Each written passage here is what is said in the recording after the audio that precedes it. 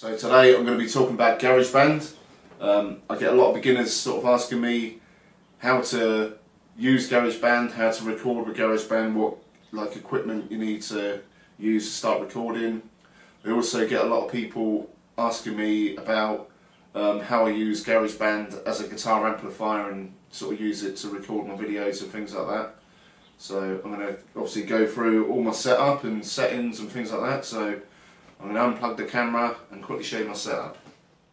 Okay, so this is my setup. Obviously there's my MacBook. I've got a Scarlett Focusrite interface. I normally use this channel for recording videos, etc. If I sometimes recording tracks, I'll use that for guitar and I use that for bass, so I know the levels are sort of set correctly. For effects, I always use my ME70. Basically, I set the GarageBand to sort of just clean, so I get my clean sound from there. It's basically my amp sound, and all the effects I do through the Boss ME70. I also use an external hard drive. I record all the projects to the external hard drive. Personally, I always think this frees up the processor on the computer, so it runs a little bit better. You've got less chance of it overloading and freezing up and things like that. But I may be wrong, but that's how I do it. So, first thing you want to do for the total beginner is, if you've got an interface, USB lead into the back, straight into the MacBook or Mac. So, okay, I'm going to switch over to an on-screen recorder now, so it'll make it a little bit easier for explaining. So I'll switch back to this camera just when I show you how to set the levels on your interface. Okay, so now we're on to GarageBand. You've got your Focusrite interface plugged in. What you want to do now is go up to GarageBand in the corner there, Preferences. It normally comes up with General, so go over to Audio MIDI. Output device, obviously I want to use the MacBook speakers, so I make sure it's clicked into built-in output. Input, just make sure it's on your interface. So for example, I'm using the Focusrite Scarlett, so click onto that, and that should be your interface plugged in. Right, so now you've got your interface plugged in, you want to set your guitar up. So you open a new channel, click on Audio, connect to guitar, input 1. I want to hear my instrument and play record, click on that. So you hear your sound for the built-in input. Okay, so input 1. Right, so let's create. So that's your default guitar. So I'm using the Brick Clean setup. You can obviously change all these different preset settings in there. There's clean guitar, there's crunch guitar, distorted guitar, but for now I'm just going to stick with this Britain Clean. So make sure this is on. This is your monitor. If you've got that turned off, you won't be able to hear your guitar. So that basically turns your guitar on the interface. Right, so next, interface. Okay, so next, this is the interface. You can hear the guitar. Now, the Focusrite ones are pretty good, so you know you want this in the green. If it goes into the red, you know it's clipping. So you always want to make sure that's in the green. So I'm on Brick Clean. You've got all these different effects down here. This might be hidden, so what you normally see is this. Make sure you go into track. And this is all your presets for that channel in particular. So you've got noise gate, pedal board, amp designer, EQ, compressor. You can also add other things in there. There's like all this sort of stuff down here, right? But what we're going to do for now is go on to my preset, and this is exactly how I use GarageBand. So basically, all I've got turned on is all these are off. All I'm using is amp designer and a channel EQ. So if I click onto amp designer, this is my settings. So I have the gain about 1 o'clock, The bass, mid, treble, all about 2 o'clock. Treble just a little bit more. I've got reverb off, all these sort of effects turned off. I have the presence about 2 o'clock, and the master about 2 o'clock, and I used a 57 dynamic mic, which is sort of a emulator. Actually, that should be over there a bit more. An emulator of the Shure SM57, and this is obviously supposed to be a Vox AC30. So I use British combo, British amp, 2x12, output volume 0. So that is basically my settings. And all I use then is the EQ. So I like a 1K boost. So I'll have the gain at about 6.5, and this one, which I can't remember what it's called, on about 6.2. So and then I like a bass roll off. So my settings for that, frequency is 35, slope 48, Q 71. So that is basically my EQing. So you get a nice crisp sound that'll just cut through on that 1000 on that 1K frequency, which is sort of the best for guitars, I think. You don't need all these frequencies, they're not heard, so just ditch all them, and that's basically how I set my guitar up. And I've got my and also when you're recording, if you've got multiple tracks, if you're using this and say you've got 3 more guitars here, make sure all these other monitors are turned off. Just only use the one that you're on. There's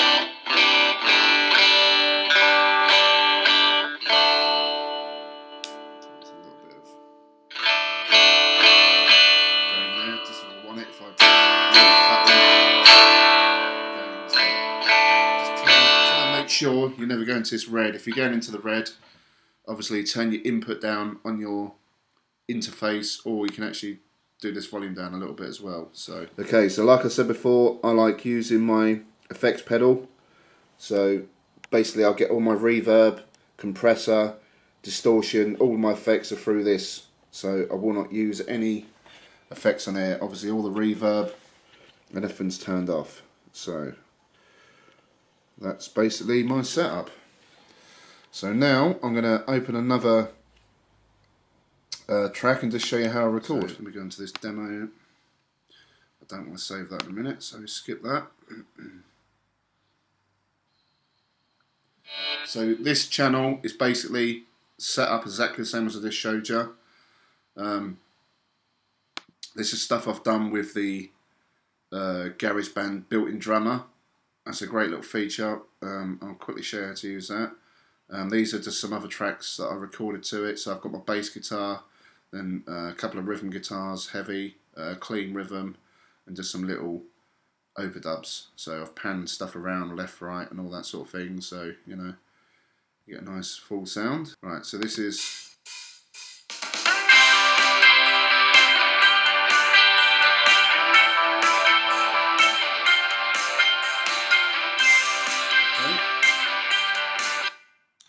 Right, so I want to add a little lead bit to that, a little lead fill. Monitor's on, so we hit record, it will click 4 times, and then the first bar will come in.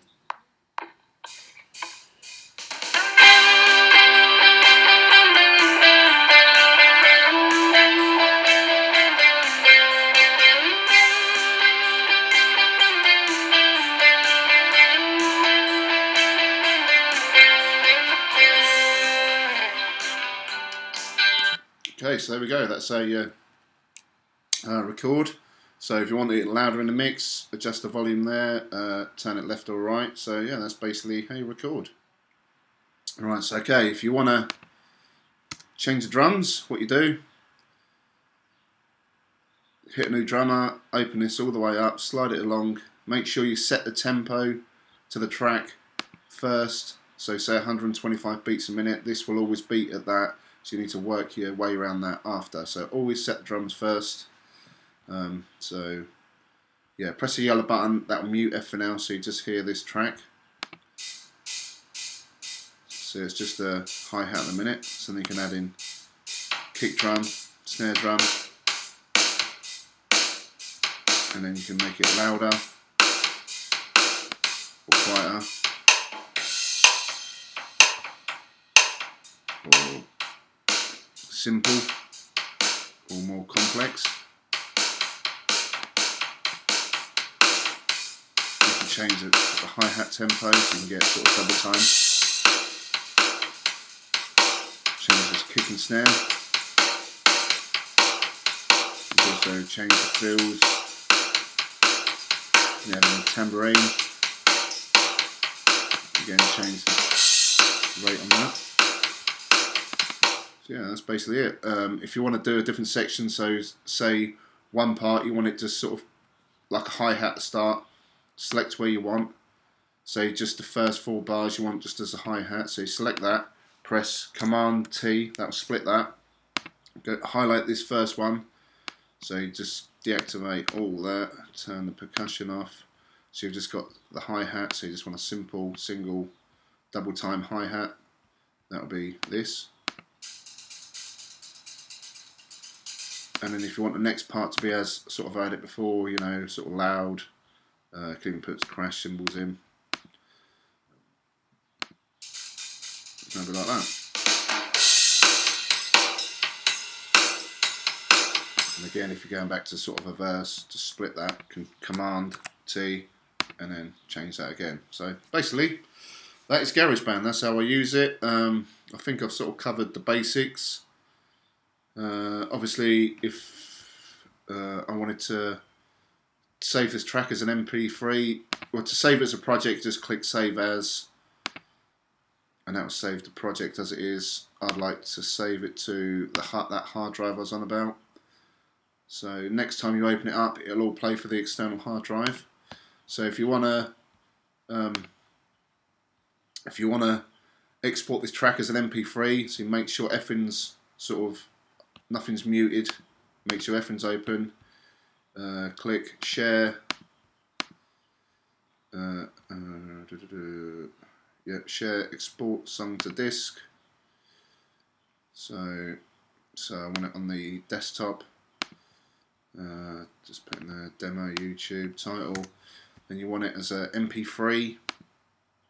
Put it as the highest quality if you like, 256, and then just export, and that'll export all them settings, all that as a whole track. So okay, so there you go. That's basically how I sort of use GarageBand for recordings.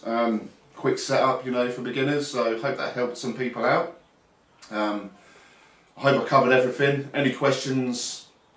If you got more stuff I never covered on GarageBand, or any questions about GarageBand in general, put it in the comments below. Let me know what you thought of the video.